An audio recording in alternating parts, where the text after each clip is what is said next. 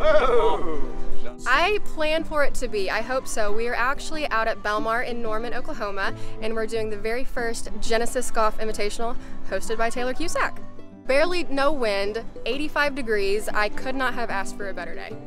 We met about 4 months ago, decided we were going to put a tournament together, and I mean, it was in 4 months we put together something huge out here, so very excited about it. I've had tougher days. I'm from Oklahoma. I grew up here. We've got Genesis of Norman. It was kind of a beautiful partnership, and so it all kind of came together. Maximum flight altitude reached. This is a no-fly zone right here at the putting green. Sleighs only.